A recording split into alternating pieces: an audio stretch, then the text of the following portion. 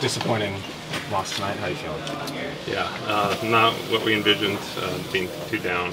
But that's where we're at. We gotta take it one game at a time and go get them on Wednesday. Was it the right knee that got hit? How's that feeling? Oh, I'm fine. Yeah, that's what happens when you have a terrible swing. You hit balls off yourself. So, but I'm all good. How are you feeling in your at bats tonight? You know, same way I've been feeling for about 6 weeks. Cut my swing off, so I got a couple days to figure it out. What were you looking for that Gallon at bat, and were you kind of surprised it went curveball again? Well, I had a 1-1 cutter. That will not make me sleep tonight. It's the one pitch I needed to hit, and I didn't hit it. And then he went 3 straight curveballs. Good pitch. This is something that curveball on that last one. All right, 3 straight. You're not usually used to that, but I mean, it's not about that. It's about the 1-1 cutter that I missed. Can't really measure the energy of the team, but kind of what was it like in the dugout tonight? We were all ready to go, fired up. You know, we had multiple opportunities. We just didn't get to hit. We talked about during the season how you and Mookie were the tone setters and carried a heavy load. You guys are 1 for 13 so far. Not what we need to do. So just go take the day tomorrow and go get them and forget about the last 2 and worry about Wednesday. Have the Diamondbacks surprised you in any way? No, because we talked about this about 2 weeks into the season last year, at the beginning of this year.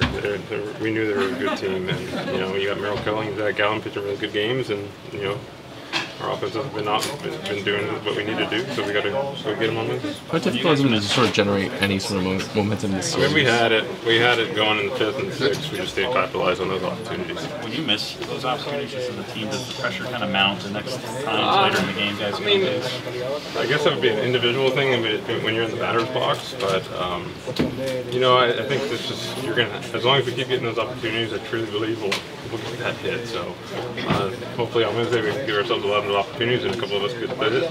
How difficult is it to play from behind for 18 innings?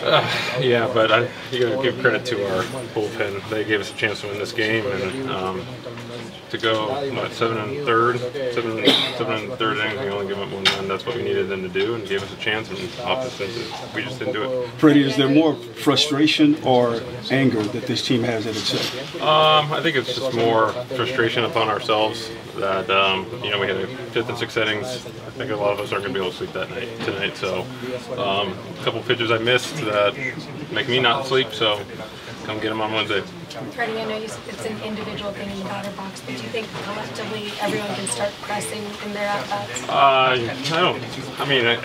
guess. I mean, that's an easy way to look at it when you don't get the hits and stuff like that. But I think we had a good game plan. We gave ourselves the opportunities. We just didn't get the hit.